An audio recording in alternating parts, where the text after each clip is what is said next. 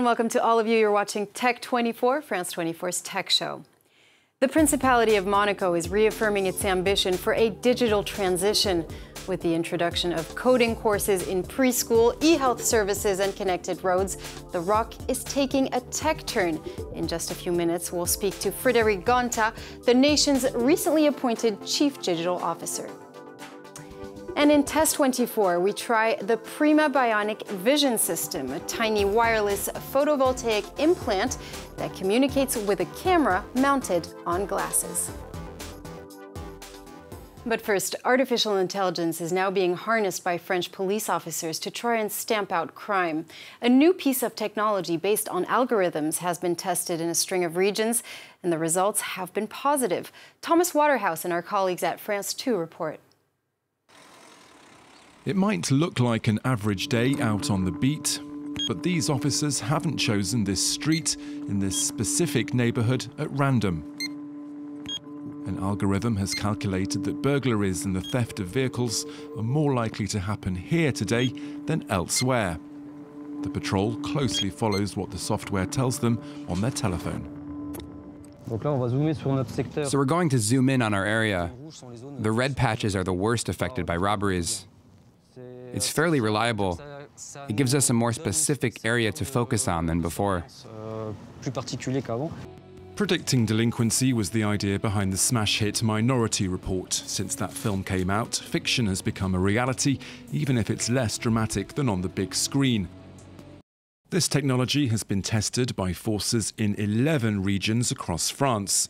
The software aggregates years' worth of data on burglaries and thefts and then determines particular areas at risk for any given day. In the past, we used to put drawing pins into a map with the data that we had. This, though, is software designed to anticipate and prevent crime. Officers now carry out spot checks where the risk of theft is highest. It acts as a deterrent. It can push criminals out of one area to another, but then they sometimes get caught at a road check. According to the colonel who's been overseeing the experiment, the software seems to be working. Across the board during these trials, we have seen better results in these 11 regions compared to the national average. That means that we've seen less burglaries. This software has already been tested in the UK, Italy, and extensively across the US.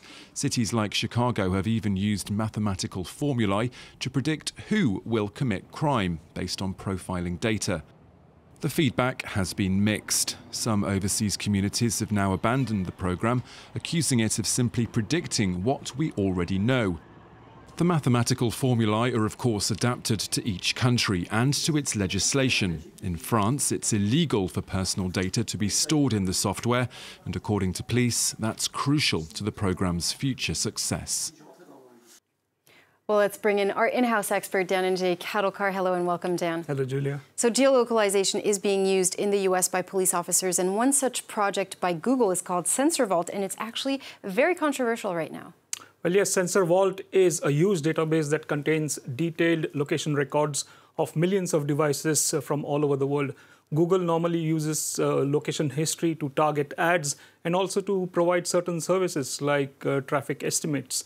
But according to a report in the New York Times, the law enforcement authorities in the US have tapped into this huge database in order to solve crimes. Without people knowing? Yes, but they do so by getting a special warrant. It's called a geofence warrant, which enables them to tap into this database for information about the devices that were located near the crime zone. And by then then the process is further narrowed down, and then it's zeroed in onto a few devices whose information is then provided by Google. Now, this has raised, of course, a lot of controversy, first of all, because it raises privacy concerns. We have seen what happened about the use of data in the case of Facebook earlier, and now here we have another tech giant in which this data is being used, as some privacy experts say, and they have termed it as questionable.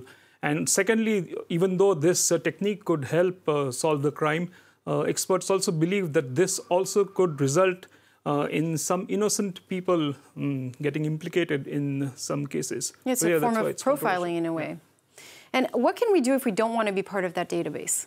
Well, only data associated with location history forms the part of this sensor vault. So essentially what you have to do is you can log in to your Google account, go in the personal info and privacy settings, and then there's this option of web and app activity, which you can turn off, and you can also turn off the location history. Thank you, Dhananjay Kadalkar there. Now, it's the second smallest country in the world after the Vatican, but it wants to become a pioneer in terms of digital transformation. The Principality of Monaco has unveiled its plan for a digital switch. With e-government services, coding courses in schools, and connected roads, Monegasque citizens are preparing to live on a rock 4.0. Well, to talk more about this, I'm joined by Frédéric Genta, Monaco's Chief Digital Officer. Hello. Good morning. You were recently appointed to help give Monaco an edge in global digital competition. What concrete measures do you plan on taking? Well, we hope that two things are going to happen. First, digital is going to be used in the Principality to make sure that our economy will grow in the next decades.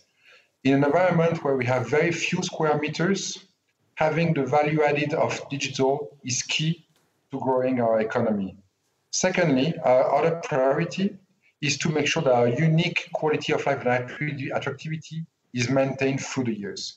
Concretely, that means different things. That means that we're going to build some infrastructure to make sure our economy grows, 5G, sovereign cloud, optic fiber. We're going to make sure that all our exchanging and deals in the real economy are fully digitalized, signature, storage, relationship with the administration. We're going to make sure we build real estate and clean tech excellences pool. We want to make sure we become leader in real estate tech and clean tech.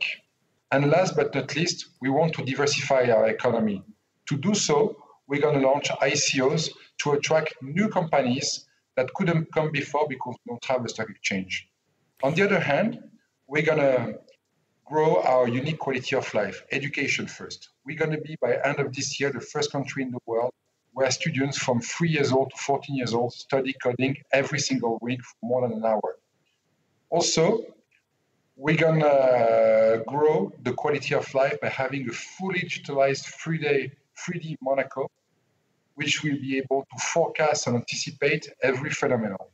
So, for example, where we're going to build something in Monaco, we'll be able to anticipate the impact on traffic. Where we're going to build a new building, we're going to be able to anticipate the effect on the 4G network and where we should put new antennas. Last but not least, we want to grow our health service to make sure that we give more personalized care and better diagnostic and treatment. When it comes to the network, you've already announced the rollout of 5G. Why did you choose to go with Huawei at a time when other governments in Europe are being very prudent? Huawei is a long-lasting partner. We have worked with them for the last years with Monaco Telecom, our operator, owned by Xavier Niel. Huawei is a leader in 5G. They have created our 4G, our 3G, and they are great at smart city. When we visited China with the Prince, they showed us what they could do in terms of smart city and 5G, and we are convinced that they will be a great industrial partner to sustain and to connect our digital transformation, and that they will help us make a new decades of prosperity for our economy and keep our attractivity at the highest level in the world. Frédéric Genta, Chief Digital Officer of the Principality of Monaco, thank you very much for speaking to us here on Tech 24. Thank you so much. It's time now for Test 24.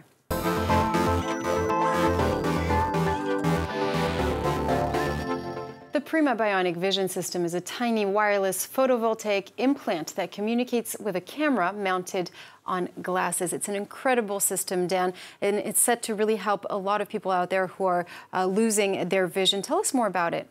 Well, yes, it's meant for people who suffer from dry AMD. It's a macular degeneration disease, which is mostly age-related. So here you can see I have a prototype of the system, and there are three parts.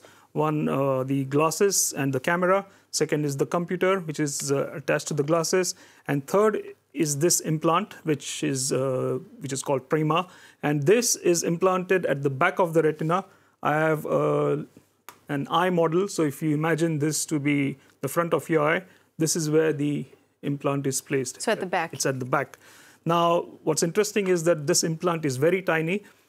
Its thickness is 1/3 of that of the human hair, and it contains 378 electrodes. These are photovoltaic electrodes, so they are able to convert light into electrical signals. Now, this is how it works. So the camera which is attached to these glasses, it captures the images. These images are then processed using this pocket computer, and then they are turned into near infrared radiation, which is then, I mean, there's a projector here as well, and this projector projects this near infrared light on into the eye, and which ultimately reaches this very tiny implant.